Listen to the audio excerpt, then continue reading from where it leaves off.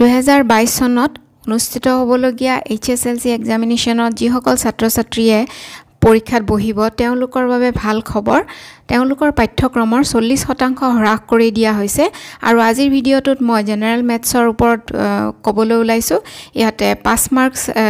27 পাবই লাগিব থিওৰিত যিখিনি প্ৰশ্ন কাকতত থাকিব সেইখিনিত আৰু বাকি ইন্টাৰনেল মাৰ্কস 10 থাকিব তাৰে মিলাই পেলাই মুঠতে 5 মাৰ্কস 30 এতিয়া আমি চেপ্টাৰবোৰৰ বিষয়ে আহো যিবোৰ একদম পুনৰালোচনা আছে ৰিভিজন চেপ্টাৰ তাতে R1 R2 R3 লৈকে প্ৰয়োজন হ'ব আৰু তাতে মাৰ্কস আছে 6 বাকি ওপৰখিনি প্ৰয়োজন নাই এবাৰ আহিলো অধ্যায় 1 ৰিয়েল নাম্বাৰ অসমীয়াত আছে বাস্তৱ সংখ্যাৰ অনুশীলনী 1.1 1.2 1.3 1.4 লৈকে প্ৰয়োজন হ'ব আৰু তাত থাকিব মাৰ্কস 5 আৰু 1.5 ৰ পৰা ওপৰখিনি প্ৰয়োজন নাই তাৰ পিছত আমি আহিম অধ্যায় 2 লৈ অধ্যায় 2 টো আছে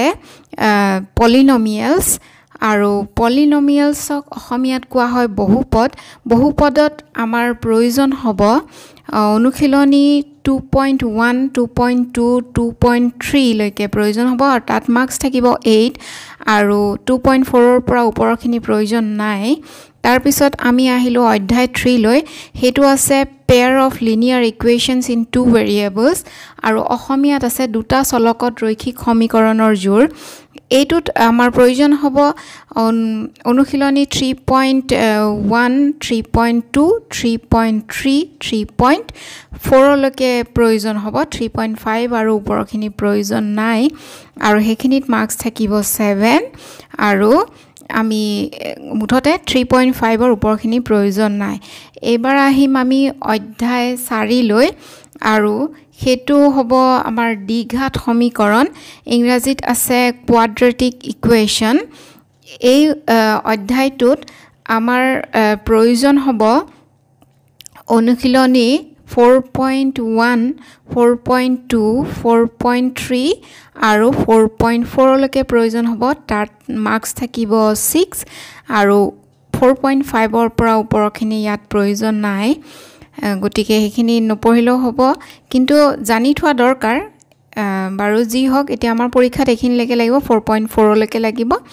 তাৰ পিছত আহো আমি অধ্যায় 5 লৈ হেতু আছে এৰিথমেটিক প্ৰগ্ৰেশনছ অসমীয়াত হ'ব সমান্তৰ প্ৰগতি আৰু সমান্তৰ প্ৰগতিত আমাৰ অনুশীলনীৰ লাগিব যে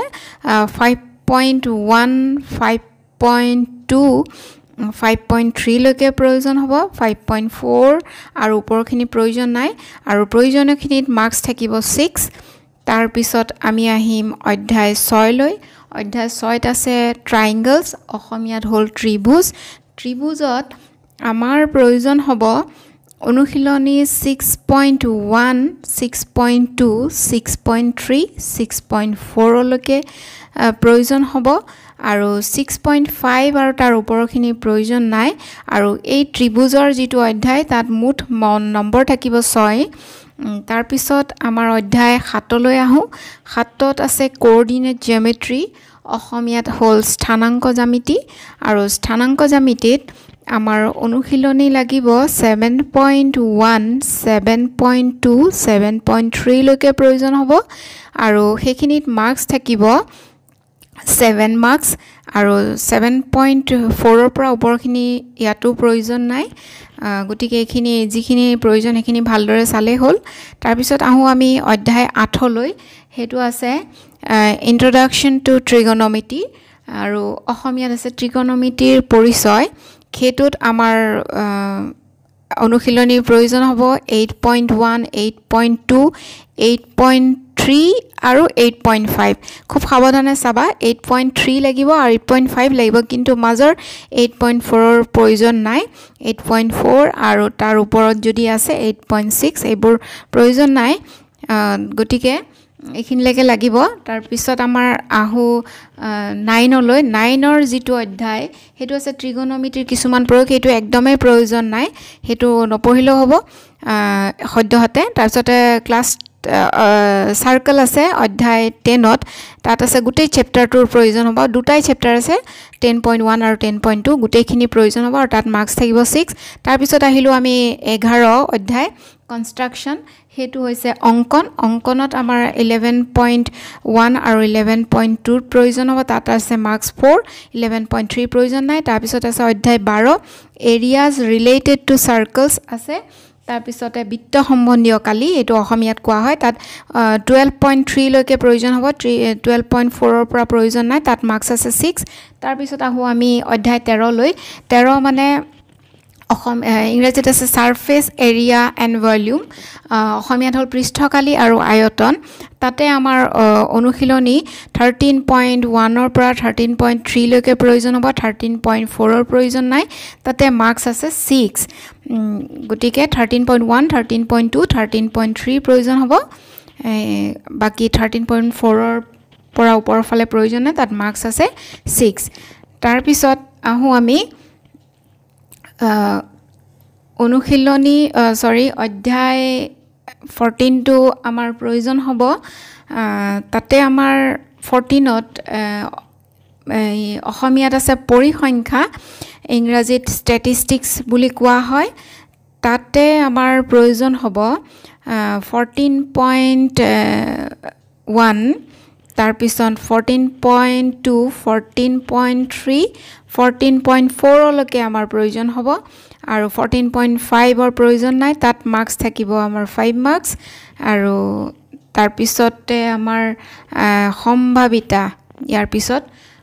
আহিব সম্ভাৱিতা এখিনি ভালকে স্ট্যাটিস্টিক্সৰ যিখিনি পৰিসংখ্যা এখিনি ভালদৰে চাবা এখিনি গুটেই ওপৰটো তোমালকৰ এডুকেশন যদি কোনোবা আৰ্টস পঢ়িব মন আছে এডুকেশন যেটো সাবজেক্ট তাতেও প্ৰয়োজন হয় স্ট্যাটিস্টিক্সৰ গতিকে এই অধ্যায়খিনি ভালদৰে চাব লাগিব যিখিনি আছে অনুশীলনী 14.1 14.2 14.3 লৈকে এখিনি ভালদৰে চালে হল তাত মাৰ্কস আছে 5 তাৰ পিছত আহিলো আমি সম্ভাৱিতা যেটো মই অলপ আগতে কৈছিলো সম্ভাৱিতা অধ্যায় 15 ইংৰাজীত probability বুলি কোৱা হয় আৰু এই probabilityত গুটেই চ্যাপ্টাৰৰ প্ৰয়োজন হ'ব তাত কোনো ধৰণৰ অমিট কৰা নাই কোনো ধৰণৰ চ্যাপ্টাৰ বাদ দিয়া নাই আৰু সেইখিনি বেছি নাই কিন্তু সেই এটাই আছে probability তাত আছে 5 নম্বৰ গতিকে এই probability সম্ভাৱিতাৰ গুটেইখিনি বস্তুৱে ভালদৰে পঢ়ি ললে ভাল হয় আৰু টোটাল থিওৰিত এতিয়া 90 মাৰ্কস হল তোমালোকে কাউন্ট কৰি চাব পাৰা গুটেইখিনি মাৰ্কস মিলাই 90 হৈছে আৰু ইন্টাৰনাল অ্যাসেসমেন্ট যেটো স্কুলৰ পৰা তোমালোকৰ প্ৰজেক্টৰ কাম কিবা কিবি দিয়া হয় সেইখিনি তাত থাকিব 10 মাৰ্ক আৰু মুঠতে হলগৈ 100 মাৰ্কস আৰু ইয়াৰ ভিতৰতে তোমালোকে থিওৰিৰ পৰা 27 নম্বৰ পাব লাগিব সেই 90 ভিতৰ 27 পাবই লাগিব পাস কৰিবলে আৰু বাকি ইন্টাৰনাল মাৰ্কসৰ স্কুলৰ পৰা তোমালোকৰ হেৰি ইটো চাই পেলাই অ্যাসেসমেন্টবোৰ কৰি লৈ পেলাই তাত মাৰ্কস দিয়া হ'ব মুঠতে 30 মাৰ্ক পালেই পাস ম্যাথছত গতিকে সকলো ছাত্ৰ ছাত্ৰী লৈ মই আন্তৰিক শুভেচ্ছা জনাইছো আৰু আশা কৰিছো সকলোৱে এইখিনি চাই পেলাই ভালদৰে পঢ়িব আৰু বেছি টেনচন লবলৈ প্ৰয়োজন নাই আগলৈ মই আৰু নতুন ভিডিও ইয়াৰ ওপৰত যদি আপডেট থাকে কিবা দিম নিশ্চয় আৰু ক্লাস 9 ৰো মই আগলৈ দিম সকলোৱে মোৰ ভিডিও চাই থাকিব